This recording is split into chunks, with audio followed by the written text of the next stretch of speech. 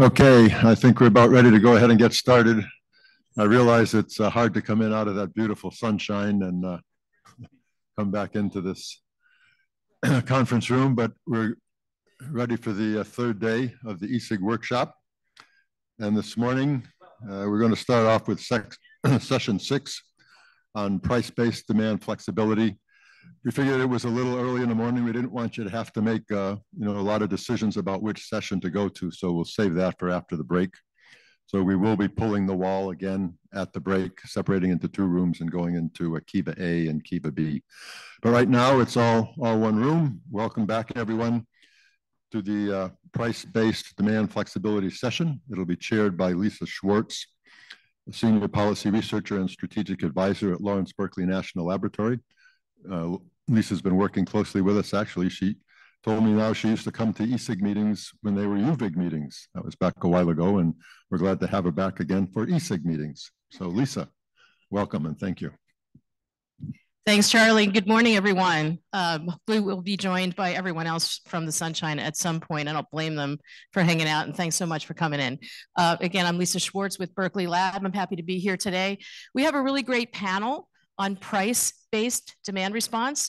I'm just going to briefly introduce our presenters. JP Carvallo is a research scientist in the Energy Policy and Markets Department at Berkeley Lab. We have Rob Kasman, who is a principal product manager of dynamic rates at Pacific Gas and Electric Company in California. Mitch Sears is executive officer of Valley Clean Energy, a community-based public energy planning agency, and it serves 125,000 customers in California. And last but not least, Jason Salmi Klotz is senior manager of strategy and planning at Portland General Electric. So I just wanted to provide some context on how important price-based demand response is. More than 20 years ago, when I was at the Oregon Public Utility Commission, it was just a couple of years after the Western electricity crisis, where we had vast power shortages and extreme high prices. And so 2 years after that, the Oregon Commission asked me to draft a report on the status of demand response programs in Oregon, which had been all but abandoned just 2 years later. And so my first recommendation in the report that I wrote was that the utilities' integrated resource plans should evaluate demand response on a par with other options for meeting both energy and capacity needs. And our first presentation today by JP Carvallo, Berkeley Lab, is going to tell you we have not made that much progress nationwide over the last 20 years, but he has ideas on how to improve that. So thanks, JP. All right, thanks, Lisa. Thanks, everyone, for being here. Good morning. All right, so I'm going to present this paper that Lisa and I authored about a year ago, and we've been lucky to present it in several forums. So I'm excited to be here in front of this particular audience and present this work. The agenda for this presentation involves first a quick pass on why we're doing this, what is the motivation, and what is our approach. And then there's 2 big sections to the technical brief that you could, if you were to read it. One is largely focused on IRP, integrated resource planning, and our findings of how price-based demand response is treated and what are recommendations for improvement of this treatment. And then another section on the more emergent use of price-based demand response and distribution system planning, which is, as I mentioned, more novel. And Lisa did a great job in identifying the 6-7 states that are implementing distribution system planning that are including some aspect of rates or price-based demand response as a resource. I encourage you to read a technical brief today. I'm going to cover just very few aspects given time constraints.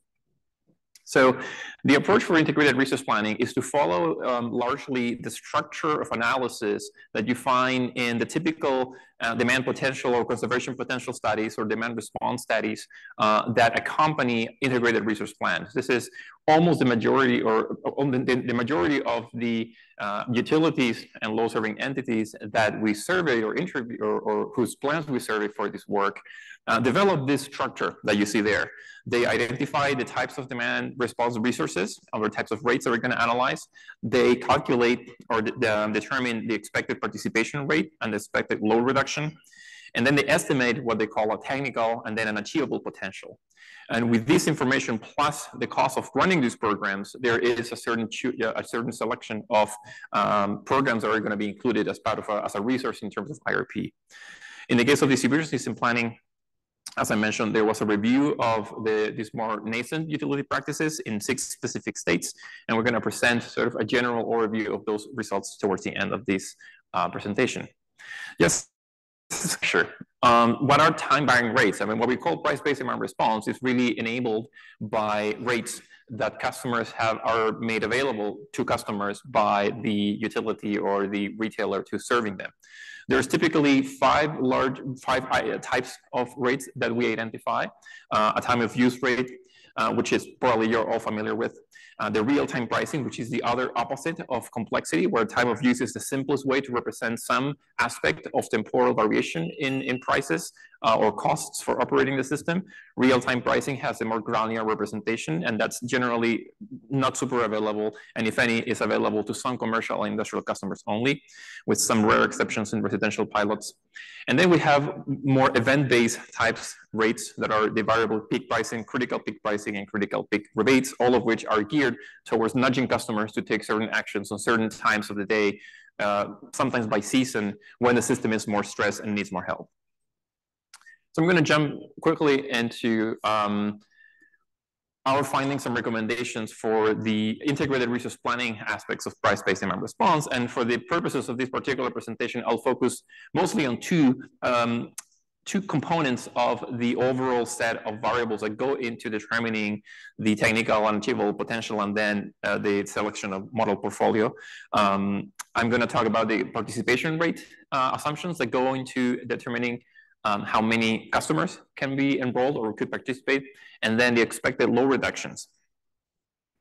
So in terms of the expected participation rate, we find that about 2/3 of the utility are clearly reporting participation rates by type and customer segments. The customer segmenting is relatively coarse. It remains residential, commercial, and industrial.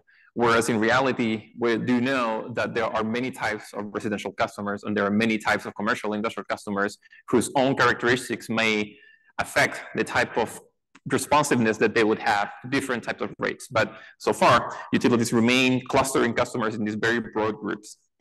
One thing that we found is that there was an important distinction between an opt-in and opt-out, and only one utility in our sample of 12 didn't make that distinction. And only another one did say explicitly that they were considering or assuming an opt-in situation. And the utility that reported both, you can see how the impressive difference between an assumption of an opt-in and an opt-out is really a 4x difference or a 5x difference in both. Unfortunately, none of the other utilities say anything about whether they're assuming opt-in or opt-out, or even if their regulator has already sanctioned that the customers have to be opt-in or opt-out into these rates. But reporting that will be very important to understand whether the values that are being offered are reasonable or not. Only one utility considered a low and a high value for the expected participation rate. And participation rate is really a behavioral component. I mean, the utility does a lot of effort in recruiting customers, but how many customers really end up subscribing and how easy or not they drop out over time. Those are all uncertain variables, and that is very amenable to the scenario-based analysis that characterizes IRP. Nonetheless, in these types of demand potential or conservation potential studies, we see very little use of that. In general, we could not tell from most of the utilities where this data was coming from. As much as we search, there's really little to no support for all these numbers that you see here. In general, the consultant that's developing the study argues that based on their experience, this is an appropriate number. And that's all what we get. There is no indication. Perhaps in one case, there was a consultant that was referring to a specific pilot that the utility had run where they had made an effort and they had determined a certain percent was a reasonable value to put as part of the assumption. But for the most part, we did not find any evidence of where these values were coming from. On the side of the load reduction, so once we have the number of customers that we think are going to be enrolled, the other important part of this is how many customers, how much we think those customers are going to reduce their load based on the types of rates that they're going to be exposed to. And so those two are the critical elements in determining how much actual megawatts of reduction I'm going to be able to achieve with these programs. As with the expected participation rate, we have a wide range of values, ranging from very low values in the 1 to 2% all the way up to 40%. And we find some clear reasons why this happens. For example, in the cases of the opt-in and opt-out here operate differently. The customers that are opted in tend to have higher reduction rates because they tend to be, they're self-selecting into the program. So they have an inherent incentive to participate in the program, and that generally means that they have an inherent incentive to be more responsive and to be more involved. And that utility that made the opt-in opt-out distinction captures well the differences in values between the low reductions that are expected. Most entities do distinguish summer and winter. Some of these do not show up here for simplicity, but we found some of them make a call early on and say, we're going to focus on summer because that's where our peak happens. But most of them, or a few of them, do include differences between summer and winter, which is important because these programs will operate differently depending on what season they're operating and what kinds of end users are being affected by these price-based demand response programs. One thing that remains unclear in our analysis is how these low reductions contribute to the peak demand or resource adequacy. So there's a big gap in these studies in terms of determining that you can get a 12% reduction of load and what that translates to in terms of contributions to resource adequacy in the load and resources table at the very end of the IRP. And we couldn't find a transparent treatment of the low reduction assumptions to all the way to achievable technical potential and into how much megawatts are actually showing up as part of resources recognized on IRP. And that unfortunately remains true for a number of the other variables. I will also highlight this third utility here did a distinction between deregulable control and no deregulable control, finding that the customers that were deploying these price-based demand response and also had some sort of enabling technology achieved 3 times more reduction. And in another case, some more marginal for the critical peak pricing, but they could achieve larger reductions with enabling technologies. So finally, one thing that we did is as we had all this information about low reduction potential coming from the achievable potential, and we had the cost of the programs, we tried to calculate a hopefully standardized levelized cost of capacity to try to compare the cost of these price-based demand response programs against other types of resources that also can contribute with capacity, for example, a natural gas peaker. And so for these, the numbers that you see here compare very favorably with the $90 to $120 per kilowatt year that typically is the cost of new entry in most ISOs or TOs, which is a relatively comparable value. And the capacity costs that we find are substantially lower, are 8 to 10 times lower, which is not surprising. I think it's been more or less established that these resources are relatively cheap and affordable, but it's interesting to have also an understanding of how these values differ across types of rates and across utilities. For example, in only the time of use rate, you can see that one utility is assuming 80 to 100 kilowatt years, $80 to $100 of kilowatt year cost, whereas utilities in the lower rows in that table assume or find that they are 6 to 8 times lower in their case. So let's move now to what are kind of the shortcomings that we're seeing after analyzing these 12 IRPs and the way they treat price-based demand response. In general, the way price-based demand response makes its way from these demand potential studies to the IRP itself is very hard to track. Demand potential studies are 80 to 120 page long documents that should fit clearly into some part of the IRP where you're examining resources and building preferred portfolios. It's very unclear to understand how that line that says demand response in the IRP, where that line comes from. Most of the time, the number that is reported in the table does not correlate at all with what you see in the demand conservation potential or study, which means that there is some sort of derating happening that the reader is not, unfortunately, available to. Some shortcomings, as I mentioned, involve the lack of transparency. in the type of price-based demand response modeled, most of the time we don't really know what exact rate and the form of the rate that's being modeled. It says time of use. So unfortunately, the reader has to go to the webpage of the utility and see what is the available time of use rate to at least have an idea what exact shape that resource takes. And most of the time, some of the time, these rates do vary over time. So you don't know if you're seeing the rate that was really applicable and available at the time of that particular demand response study.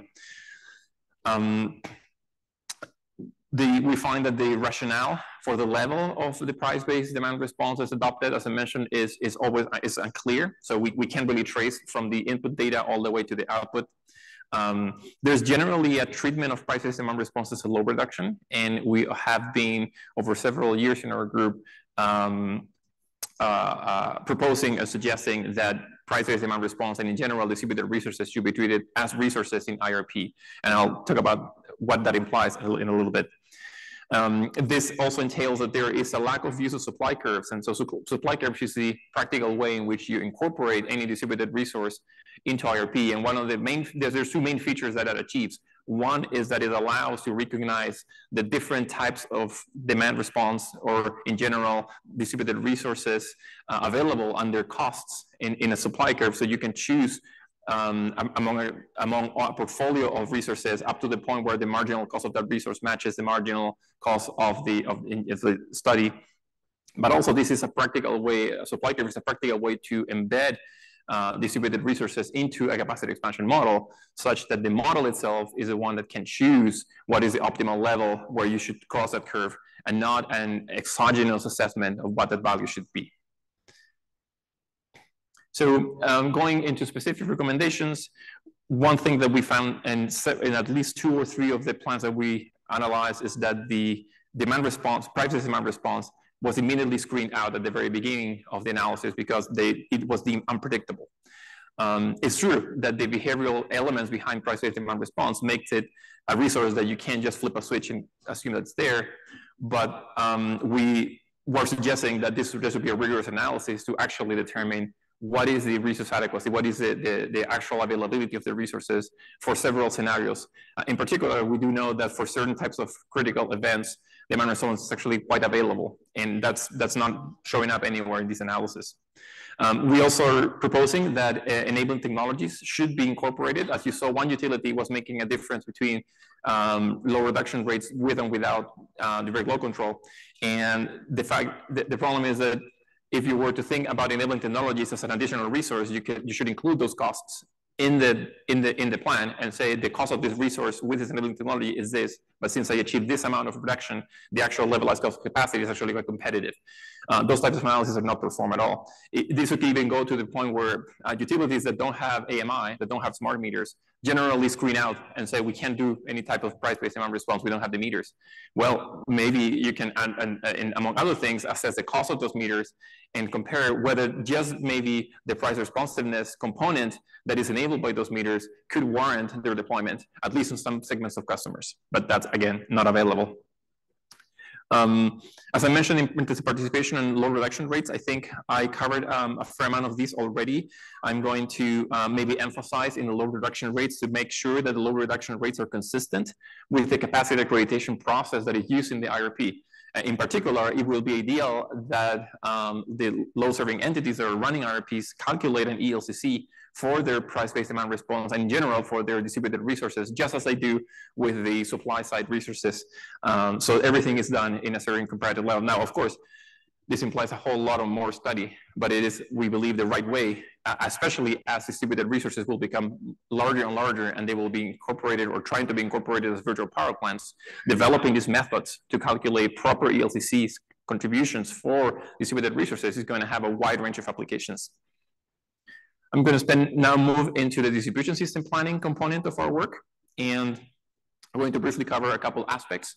So in distribution system planning is quite different than IRP. Perhaps one of the key differences is that distribution system planning tends to be a much more least cost and cost benefit analysis mixed analysis, whereas IRP is almost entirely a least cost exercise. But that is the fact that you have cost-based, that you have cost benefit analysis involved enables a number of interesting uses of price-based demand response when they benefit certain types of customers or certain types of services in the system. So the typical way in which utilities are considering price-based demand response is through geographically targeted forecasting, pricing and program pilots, and eventually ended up in non-wires alternative procurement within their distribution system plans. The typical needs that the price-based demand response can achieve, and these are noted in the different plans, include the deferral value coming from load relief. So essentially deferring distribution system investments for a few years, and there's of course a financial benefit there. Voltage regulation, which is an ancillary service, resilience benefit, and the electrification upgrade cost containment. So this is essentially also deferral value, but more focused on specific electrifications. What's interesting here is that these types of needs that are identified and used quite actively in these few distribution system plans that we study, they seldom show up at all in IRP. If anything, there is an implicit capacity deferral value, which is the resource adequacy contribution, but there's no recognition of these added benefits that price-based demand response may have also at the bulk power system level, whereas in the distribution system, they are recognized. Some recommendations that we came up for consideration of price-based demand response in distribution system planning or for enhancing their consideration is to evaluate price-based demand response specifically to defer distribution system investments and mean new loads. And this is essentially matching directly the use of price-based demand response as a tool for especially emerging electrification challenges. This is already happening in a few states, but it's not prevalent. Adding a dynamic rate to help address local distribution events. So being more proactive in developing types of rates that can be targeted to certain parts of the system and avoid specific needs. You know, distribution systems are vast and very heterogeneous. And so that enables or should suggest the ability of utilities to deploy types of rates that are more targeted. We're also advocating for improved grid data and advanced planning tools. These two go together. This is essentially a way of making the whole process more transparent, but also enabling third parties to design and propose types of non-wires alternatives. And this is something that may have an important impact as there are more and more distributed resources, in particular batteries being deployed, that can be operated quite effectively as non-wires alternatives. There are already utilities that are deploying and owning their own in front of the meter batteries, but there is strong potential for types of rates that nudge customers that own batteries to also operate them and provide non-wires alternative benefits to the distribution system. And then finally, we're also proposing to conduct systematic studies of the locational value of demand response. And again, seeing the distribution system in a much more granular way and determining what types of needs within that system match the specific benefits that price-based demand response can provide. So again, a lot of these recommendations do impose some level of larger, more sophisticated analysis, but we believe that, as I mentioned earlier, this is very important as we progress towards virtual parallel plans and much more actively involvement of, in general, distributed resources, in particular, price-based demand response as studied here. So with that, I'll have your contacts there. Great.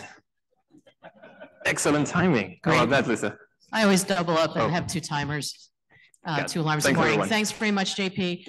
While we're transferring the lapel mic to the next presenter, I'm going to take the privilege of asking JP a question, and I'll pass you my mic. JP, what did you find about the capacity contribution of price-based demand response, that is time-varying pricing, in integrated resource planning? This is going to require you to multitask. No, you're going to hand you my mic. Okay. While you're handing that mic, there we go. Yes, you got it. I got this one.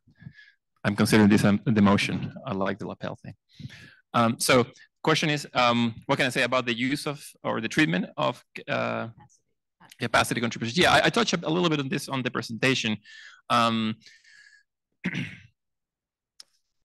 We discussed yesterday, there was at least one panel that went deep into resource adequacy assessments, and the folks that were there were able to see the complexities on how we have to improve our resource adequacy assessments, and all what you saw there applies, even though it was made in a general sense, all of that applies to IRP. And so that gives you an idea of the types of challenges that exist to determine, if we treat price-based demand response generally as a resource, we need to start thinking about the resource adequacy contributions of that resource.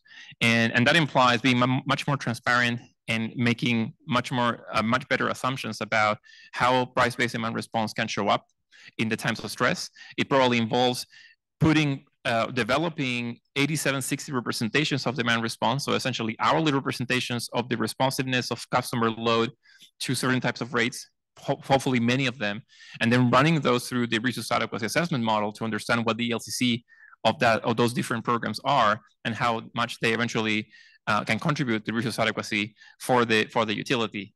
And so this also implies making some of these demand response sensitive to weather, as the resource adequacy assessments are starting to do much more actively. In the past, they included a weather sensitivity for load that was very generic. But in this case, if we have specific types of price-based demand response programs, for example, that are geared towards cooling loads, we know that those cooling loads are going to react differently if there's an extremely hot day versus a temperate day. And so we have to include those type of characterizations to refine the presentation in the IRP. Great, thanks, JP. I want to mention that we were hoping to have Peter Markison to represent an international viewpoint on price-based demand response. Unfortunately, he was called back to Denmark. So we're going to try to get him at the fall meeting. And it's my pleasure now to introduce you to Jason Salmi Klotz with Portland General Electric.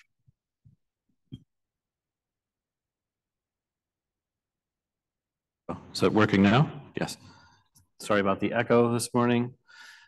Jason Salmi Klotz with Portland General Electric. So I'm going to talk from a utility perspective, but also as a former regulator, and take the kid out of the utility commission, but you can't take the regulator out of the kid. So I'll be sharing sort of two different perspectives. And as a result, I'm also going to be talking a lot about the customer.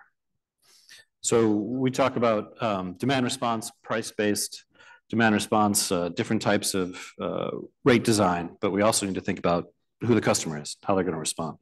And so at Portland General Electric, we have something called the Smart Grid Testbed, which I asked the company to create when I was with the Oregon Public Utility Commission. Thank you, Lisa.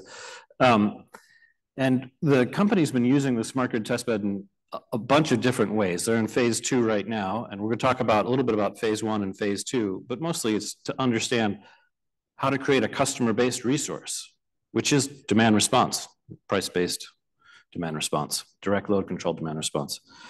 I agree with you that demand response should be, and within the integrated resource planning processes, on par with other generating resources. And I agree with JP around capacity evaluation. I thought they were a little low, the ones you found, but it all comes down to valuation. It isn't just putting it into the resource planning. It's how is the utility valuing the resource. There are multiple values of demand response and DERs that do not show up in traditional resource evaluation. So supply side valuation is not equal to distributed energy resource evaluation. And so there are additional values that the company needs to keep in mind, stakeholders need to keep in mind, and customers need to keep in mind. So like I said, we've been exploring the intricacies of program participation, event participation, dynamic rates, and direct load control for about the past 4 years. I'm going to share a little bit about that with you. So to begin with, we started the Smart Grid Testbed back in 2019. And mostly this was to better understand the customer value proposition. Why would a customer participate? What are the values to the customer of participating in things like direct load control or price-based demand response or time variable rates? And we're also interested in what happens when you are communicating with those customers, around their customers, these various customer value propositions, in their participation of events and their participation of programs. Will they migrate from or will they stack time variable rates like a peak time rebate or a TOU rate, and then also participate in a direct load control program? And what we found is that, yes, they will. And when you're communicating with them and they understand the value proposition of participation, the value proposition of the rate, the value proposition of the technology, they will participate and migrate to direct load control at a faster rate than other parts of the service territory, which weren't experiencing what was happening in the Smart Grid Testbed. So we wanted them to understand what demand response was, And so we had several different value propositions. The first one was just monetary incentives, right? We'll give you some bill credit for participating. We are interested in whether or not their participation in events would increase if they were also helping the community by giving back. Yes, they were, but they were first more interested in bill discounts. So they're willing to stack them, right? But they're first most interested in bill discounts. And third, will they increase participation if they understand what their carbon impact is? Yes, they will. All of these are customer value propositions that stack. These are values that the customer values, the community values, that don't show up in integrated resource planning. They're part of the customer engagement. They're part of the customer experience. So you can see here a little bit about the percentage of respondents that are aware of the demand response concept. Baseline within PG&E's service territory was actually pretty high compared to the national average, which was about 58%. But once we started moving into understanding and communicating with the customer about these value propositions, it increased a whole lot. They are actually interested in understanding how to reduce their bills. And I think that's what demand response means to them, and helping their communities, both local through the giving back and more broadly through the carbon reductions. And you can see here that we actually had quite a bit of migration from peak time rebate over to direct load control. Now, within the smart grid testbed, we had the opportunity to place customers default onto peak time rebate. We had originally requested to put them on default time of use rate. And our consumer advocates, Citizens Utility Board, said, no, can't do that. Because there are certain customers, roughly 20% of our customers cannot pay their bills. Putting them on a time of use rate by default, Citizens Utility Board and some members of the commission felt was punitive. They didn't have the load to flex. They didn't have the technology. They didn't have the dollars to go out and buy a thermostat, or to buy a heat pump water heater, or to buy a water heater that would respond to a signal. Putting them on a time of use rate wasn't going to help them. So with peak time rebate, they could respond and see a reduction, or they could not respond and not be harmed. So we put them opt out on a peak time rebate. And that was the basis, that was the foundation of the work that we did. And you can see that through that, they actually saw an opportunity to migrate. And we saw a lot more customers migrate over to direct load control. So we took some of those lessons from Smart Grid Phase 1, and we dropped them into Smart Grid Phase 2 through our Salmon project, which is a discrete area in a red flag community in North Portland, where we're trying to reduce about 1.4 megawatts off a substation and select feeders within the service territory. We're sort of learning around program design, how you serve these customers. These are lower income customers. How do you serve them? How do you get them onto demand response? What are the additional incentives? What's the program design? What's the outreach? How do you do that? What's the customer engagement like? Do you sit down with them? Do you have somebody in the community? Do you have a single point of contact for those people, for that community? Yes, yes, and yes. We even found that door hangers work really, really well.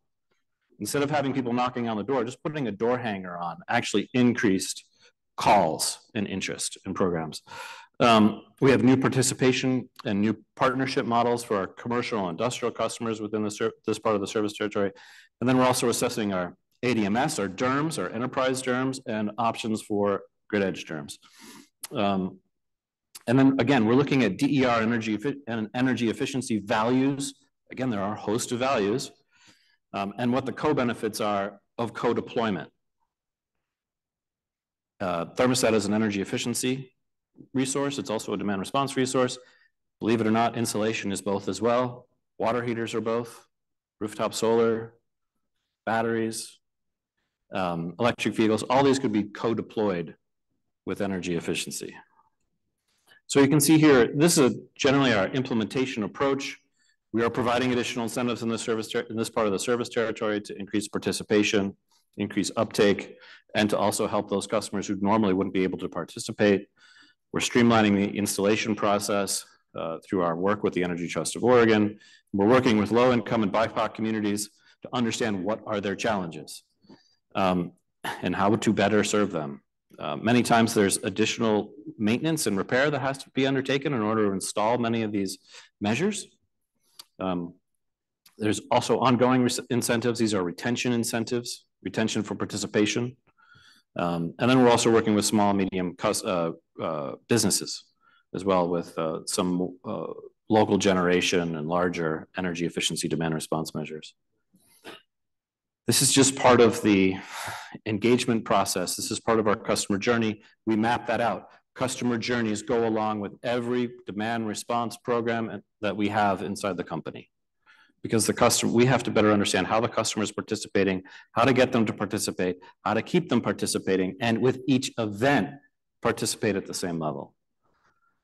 So we did a little bit of modeling, working with with NREL, National Renewables Energy Lab, with a virtual twin of this area to better understand the actual impacts or potential impacts of the work that we're doing.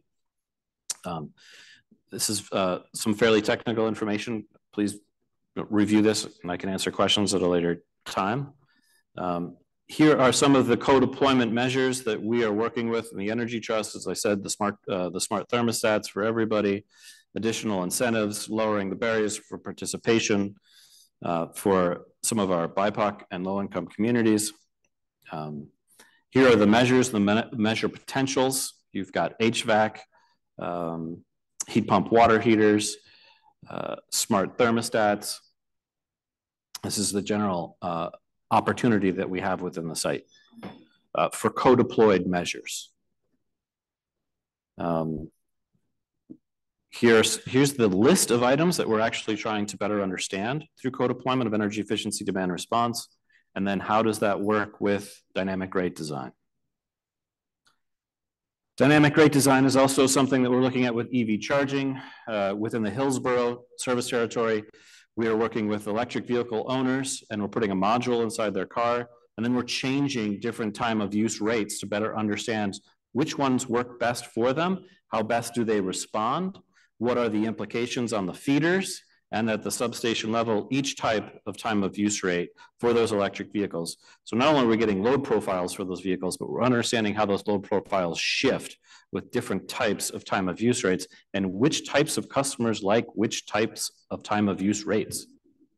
So that when we're offering time of use rates to residential customers, we understand that there's residential customers who have garages, residential customers that don't have garages.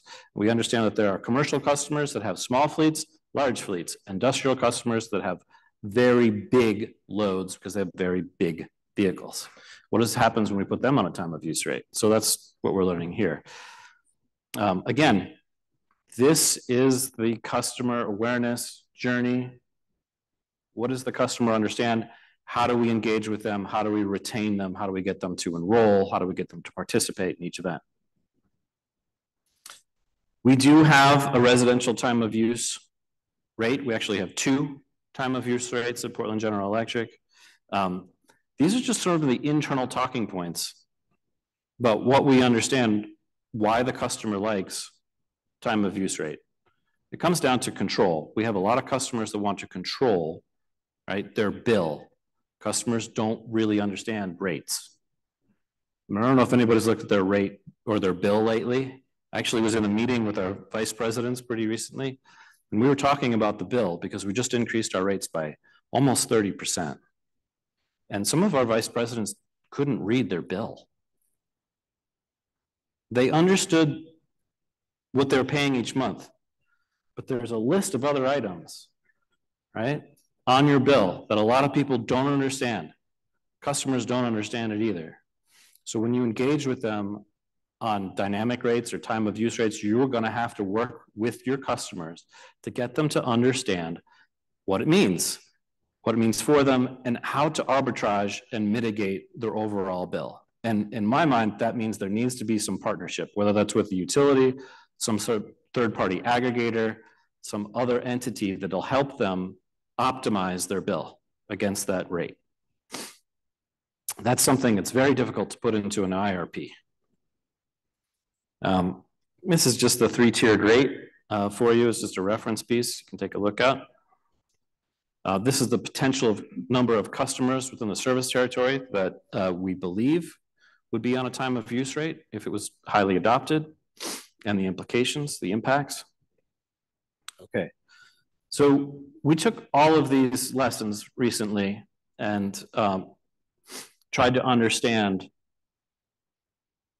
what the reduction would be on the system or that piece of the system if we were to stack all of these time of use rates, right? Residential peak time rates, water heating, residential AC, direct load control, bring your own thermostat, medium commercial industrial curtailment, small commercial industrial peak time rebate, C&I third party for medium customers, small C&I water heating direct load control, and small C&I water heating direct load control, and small C&I HVAC load control. And when you start to stack them, we started to see quite a bit of reduction on each of these feeders. So this then informs our planning processes. It also informs not only the IRP planning processes, but our distribution planning processes. So if we do have a congestion on a local line because we have either too much load or too much generation at certain hours of the day, we understand that there's an opportunity beyond putting in larger conduit, right, or a bigger transformer, that we could be working with customers through a non-wire solution or something else, or through a series of measures like this to lower the overall demand on that feeder during certain hours of the day.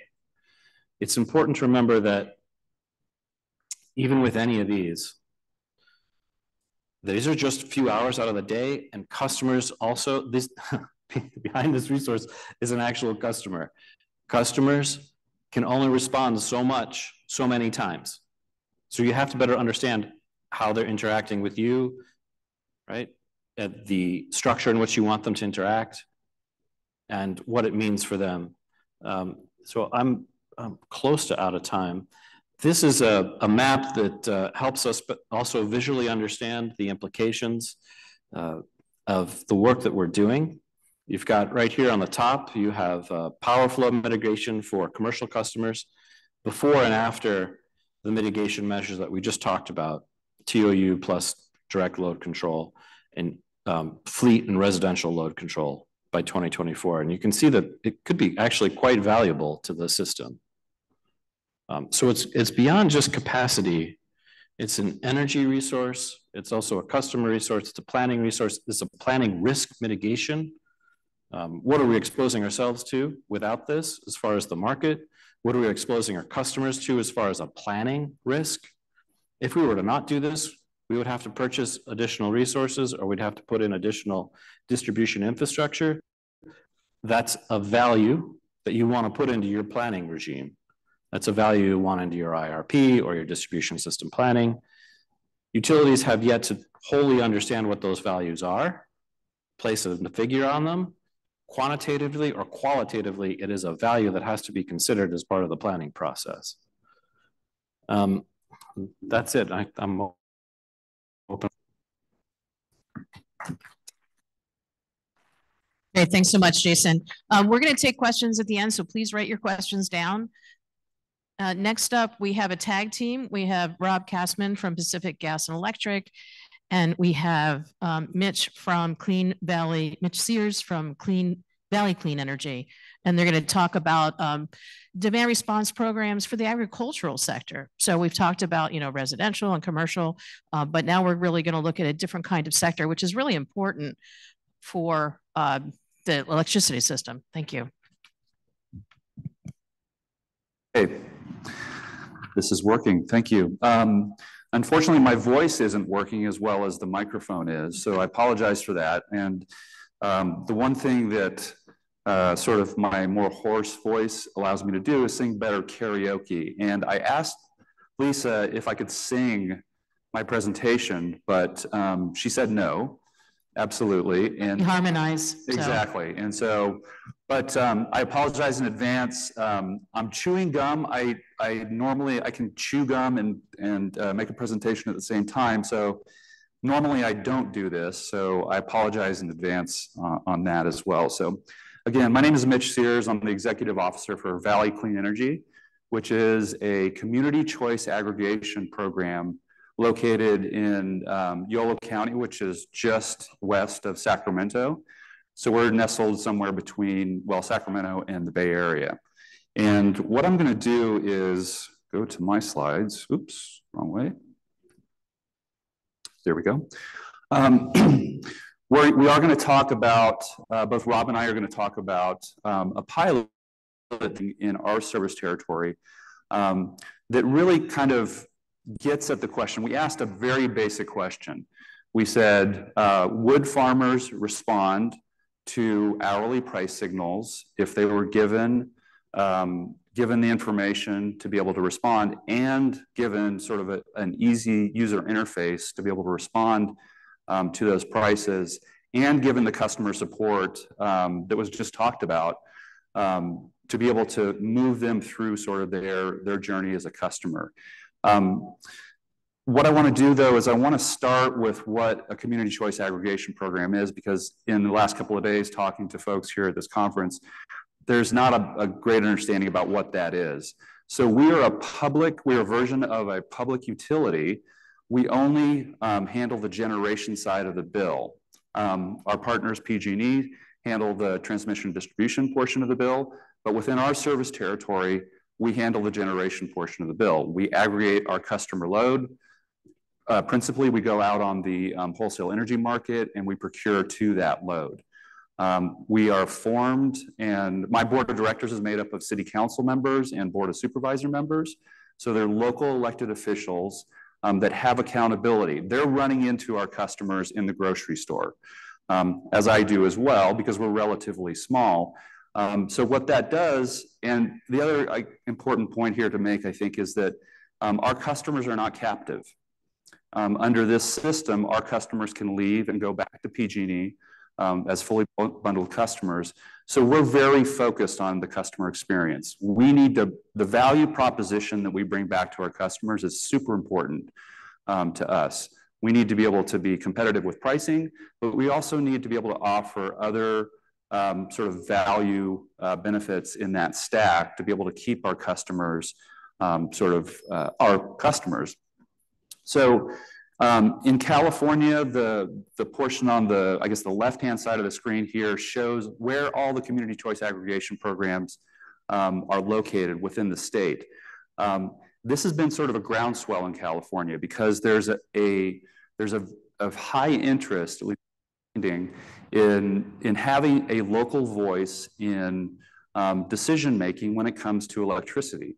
That has principally not been the case leading up to the formation of these CCAs. It was enabled by state legislative action back in 2010. But the oldest CCA is only about 14 years old. We were formed about 6 years ago, or started serving customers about 6 years ago. But there's been this sort of real groundswell of activity in California. You can see along the coast, but overall, over the past 10 years or so, about 35% of California's entire load has migrated, on the generation side, migrated to one of these community choice aggregation programs. In PG&E service territory, over 50% of the load has migrated. It gives us an indication of how local communities want to be able to have a say in how local energy planning is done. So that's where we come in. VCE, we're relatively small. You can see here with the yellow arrow, we're there in Northern California. We have about 61,000 customer accounts, which translates to about 125,000 folks, 700 gigawatt hour annual load, and about a 225 megawatt peak. So what's happening in our particular part of the world is that it gets hot. Doesn't get as hot as here, but we're typically somewhere around, during summertime, 100 degrees, 105 degrees is not uncommon. It's a great place to grow food. It is indeed, America's sort of food basket, the Great Central Valley of California. Great resources. There's no better place because of the climate, the availability of water, and the soil resources there to grow stuff. So that's our service territory. About 15% of our load is agricultural. So when we started to think about how we can, how we could sort of bring value back to our customers, we focused on the agricultural load because for two reasons. One is that it made up a good portion of our load, but also it's a small margin business, principally. These are sophisticated business owners, but it's small margin, and so even a small amount of rate savings is something that is useful to them. The other thing to point out, I'm not sure we'll get into it, but we have a very high penetration rate of rooftop solar. About 20% of our customers are rooftop or NEM customers. So we have all this agricultural load. We have an interest in connecting with that customer base. And so we internally started thinking about, well, since we have rate setting authority, what is it that we can do on the generation side of the bill that could help this particular customer segment? California at the same time was having heat events. Summer of 2020 was a really difficult time in California. The California Public Utilities Commission opened a proceeding about summer reliability. And so we said, well, you know, we can set rates. Is there a way for us to utilize the ability for our farmers to shift their load, which is principally bringing water up out of the ground, pumping load, and apply a dynamic pricing sort of structure around that. We didn't know what that was going to look like, but we put that as a proposal into the proceeding. And ultimately, we connected up with a service provider who was doing similar work. And they put us in touch with this LBNL study that showed what the shift potential was in California. On the left-hand side here, you can see, and this is broken out by the amount of load that's potentially shiftable within different sectors, broken out by the different IOU service territories. So over here on the right, the third column there is PG&E. The agricultural load shift potential was second to some of the office shift potential.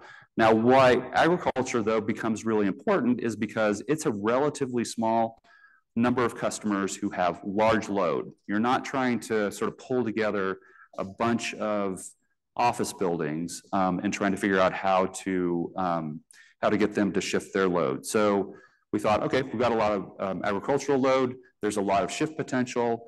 On the right-hand side, LBNL also did us a favor and looked at what sort of the cost comparisons were between the different ways to shift load within those different sectors. And as it turns out, agricultural pumping compared very favorably to battery storage. You can see it down here on the bottom right. So it's a cost-effective way to actually go after some of the load shift that does very interesting things for us. So the context and opportunity of this, I don't need to go into a lot of detail here, but basically, California does face grid reliability issues. It's very clear in our transition to a low and no carbon future, right? Water supply is also a limiting resource within California. So we think we looked at where the co-benefits would be also with dynamic pricing. So the farmers do face this convergence of threats, water scarcity, rapidly rising electricity costs, labor availability. These are all things that we thought that we could sort of package together in a proposal to farmers in this particular pilot that we had formed up.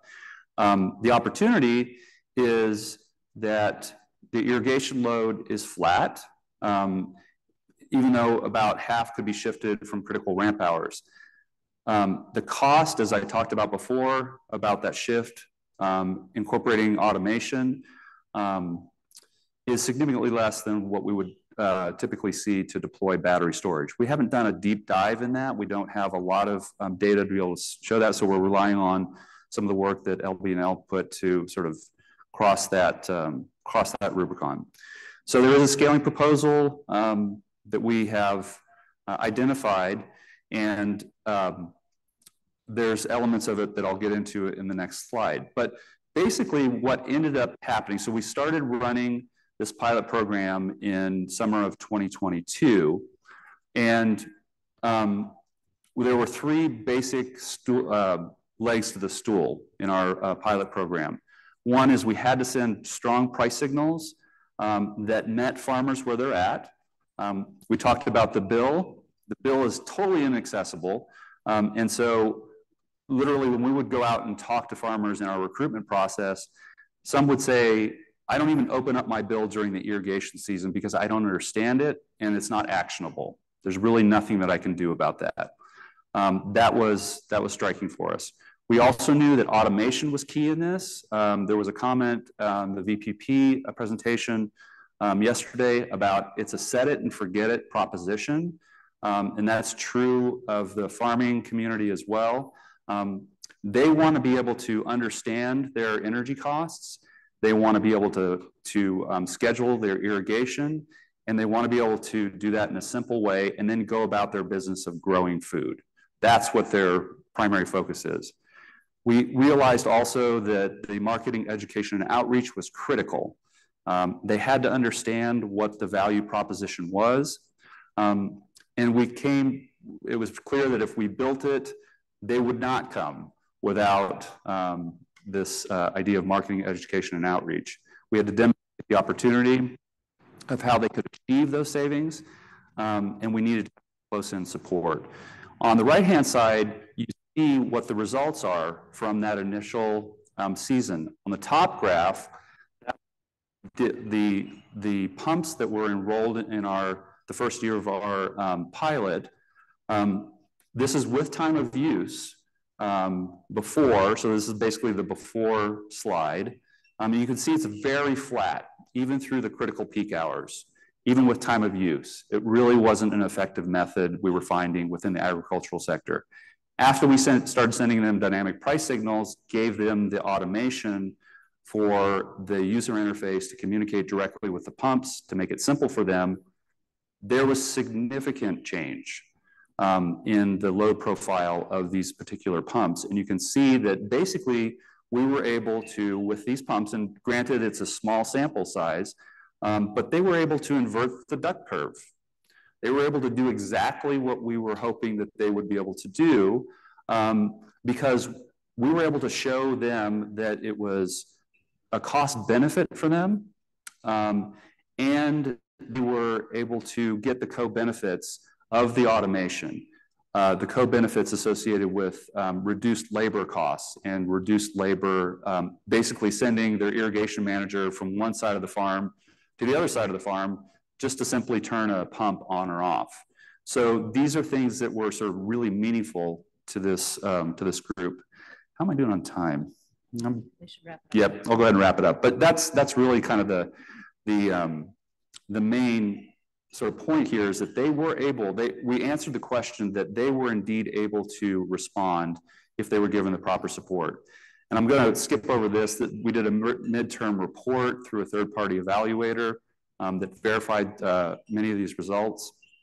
But I wanted to end on this slide. This is the user interface that a farmer sees. Farmers irrigate and plan their irrigation on a weekly basis. So in order to meet them where they're at, we had to give them not only the hourly price signals in a particular day, we needed to forecast that for the entire week. These prices are based on CAISO market-based pricing that come into the pricing machine and then get translated here. But in order to make it simple for the farmer, we gave them a green, yellow, red indication. This combines all the different pricing components, generation, transmission, distribution, and demand charges, into one simple price signal that they could see and they could react to. So if they needed a 4-hour irrigation block on this Monday, the 8/29, they could see where it was most cost effective for them to locate that irrigation. And this is a proxy for how the grid is performing, right? These are prices that are coming straight out of CAISO. And so this is how we're able to get at the reliability issue. And this rolls up then into benefits for the overall system. So I'll go ahead and end there. There's a lot more information that I could go into, but appreciate the opportunity to make the presentation. Thanks, Mitch. We're going to move on now to Rob Kasman with Pacific Gas and Electric. And Rob, I'm going to give you your full time. So even though the clock says 9, you can have 12 and a half minutes.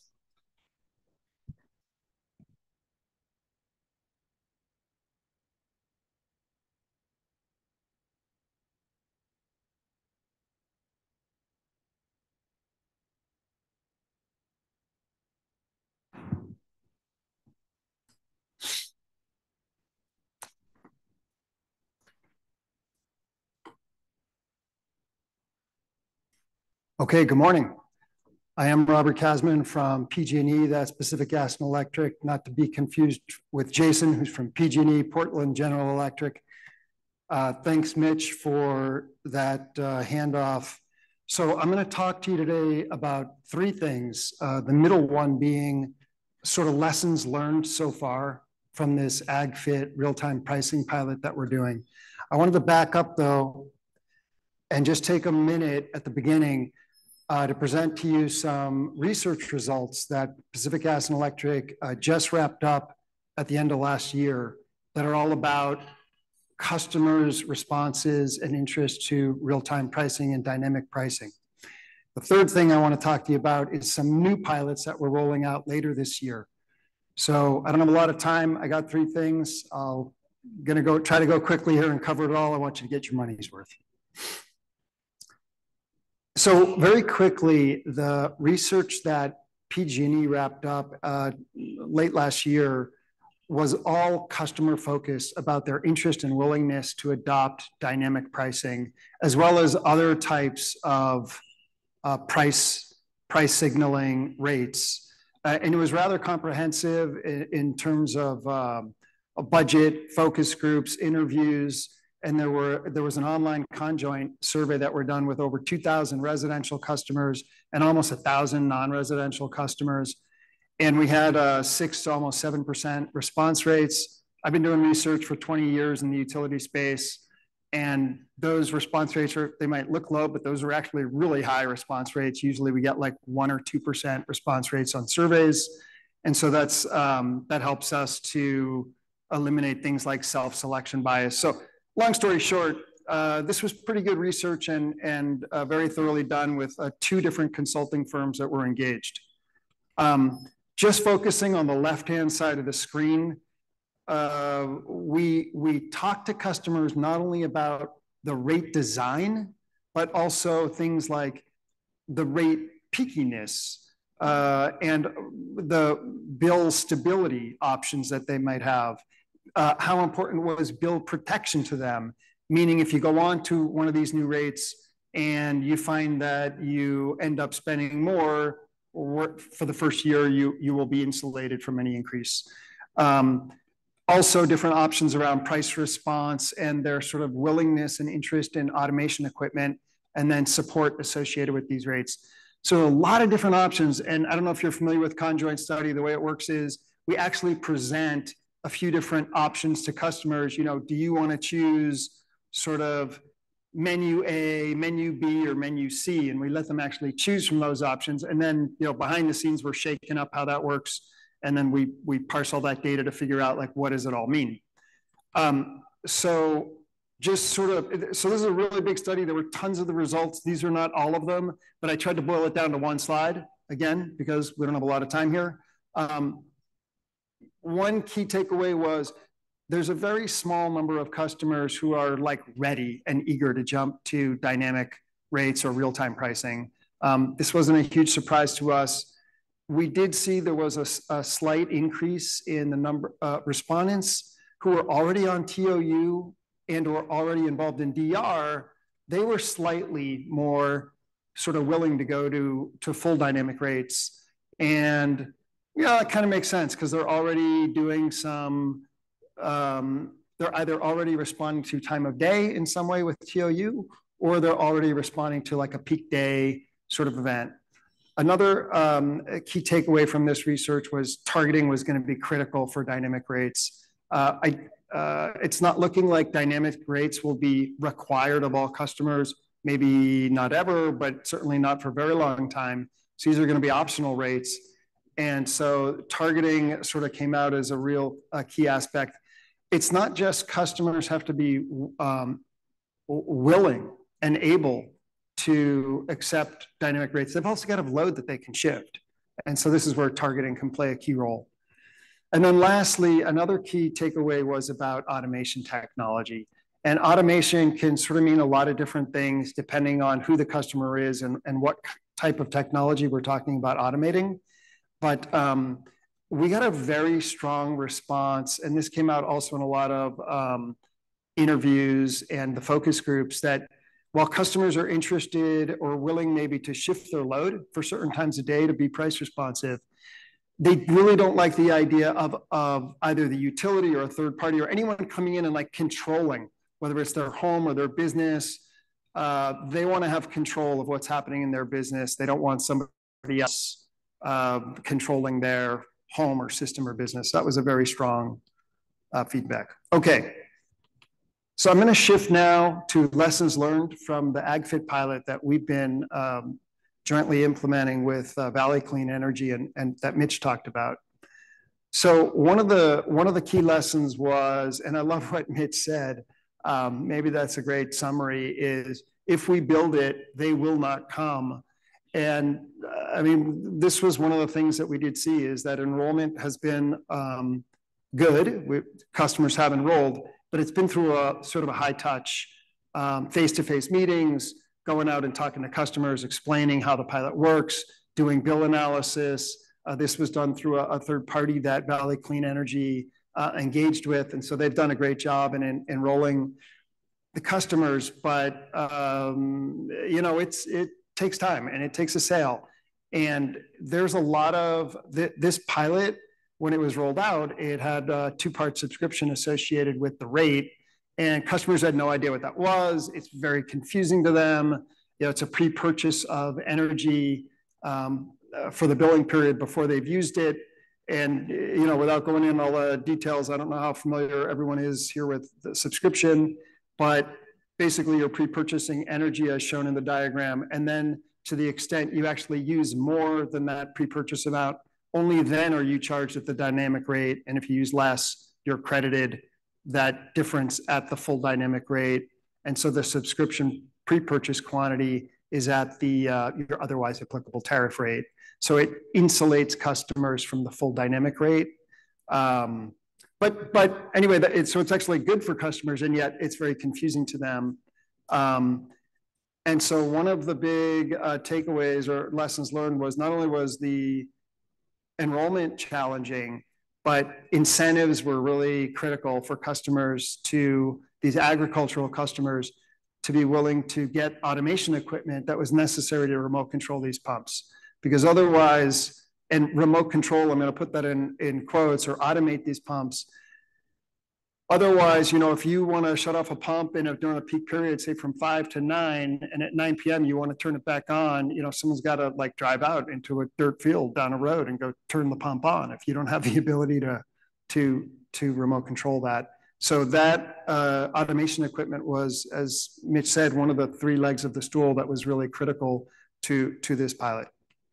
Another key challenge associated with this pilot that emerged, or a lesson learned, I should say, is that the shadow billing was challenging. Let me just very quickly tell you how it works. If a customer enrolls in this dynamic rate pilot, they continue to see their regular bill with their regular tariff, their otherwise applicable tariff, and they continue to pay their regular bill. We send them what we call a shadow bill, which is, here's what your costs would be on the dynamic rate, so that they can see what those costs are. And then the idea is at the end of the year, if they're spending less on the dynamic rate each month, they're earning credits. And at the end of the year, we cut them a check. Valley Clean Energy cuts them a check for that credit amount. One of the lessons learned, though, is shadow billing is not trivial. We're effectively standing up a complete independent billing system, and the billing system is more complicated than our normal billing system. In our normal billing system, all we need to have is the tariff document, and all the interval data for the customer. And with those two, you can completely calculate a customer's bill. Not the case in a dynamic rate pilot. We've got, without going into a lot of the details, there's multiple data sources that are coming from multiple places, including the customer's interval data.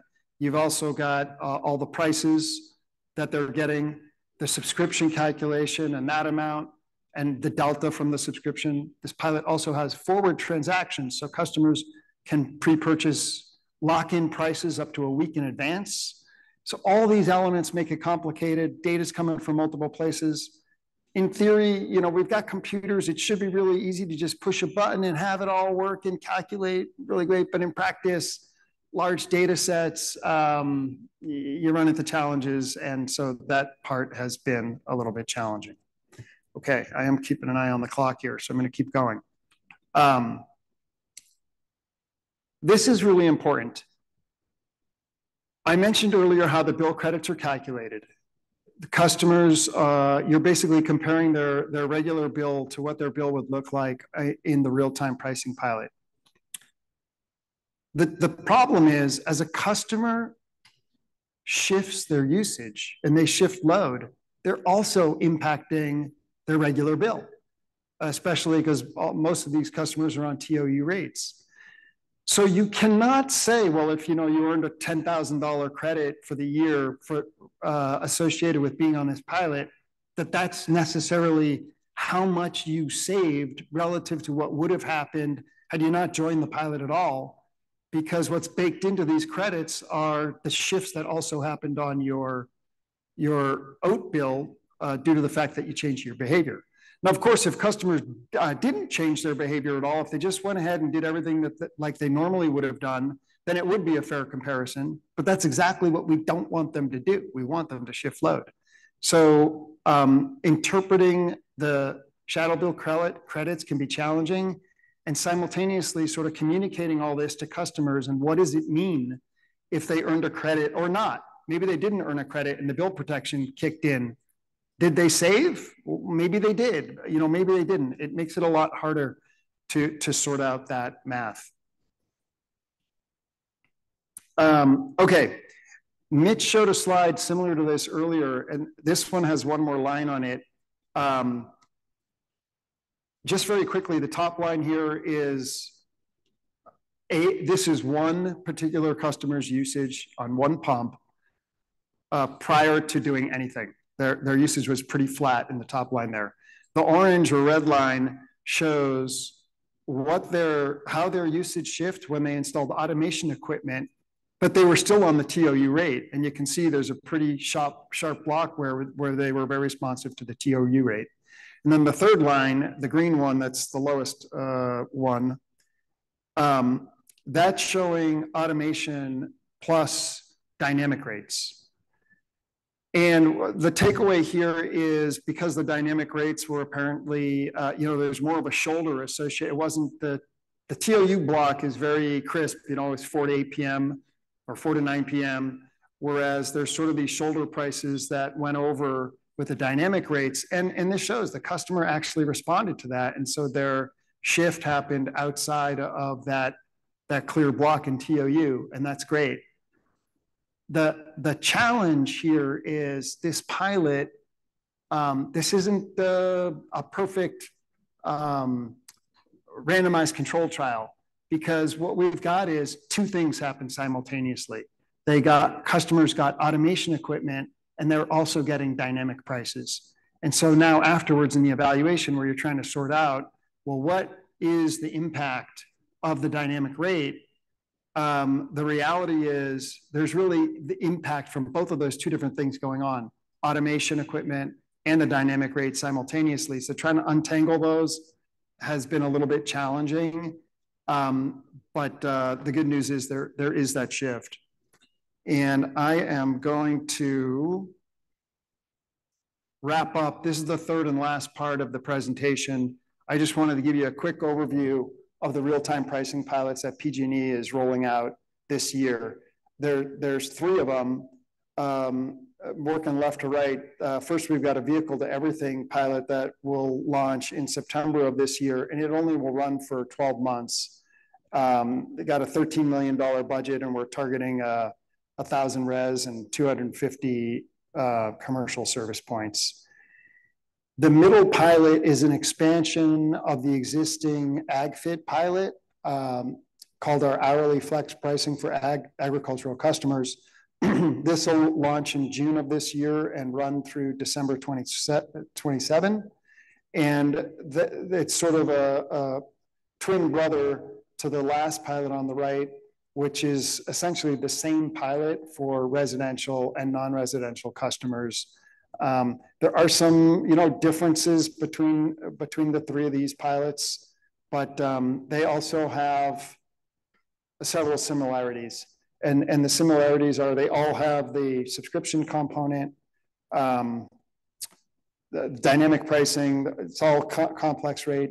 They all will be coordinating with CCAs that are in our service territory that are willing to participate. I think PG&E currently has 13 different community choice aggregators, of which Valley Clean Energy is one. And so, we can't force the CCAs to participate, but if they choose to join and participate in these pilots with us, then we can offer those rates to these customers. And of course, customers that are outside of a CCA territory, they can participate in all of these pilots. And so I think I will leave it there. Thank you.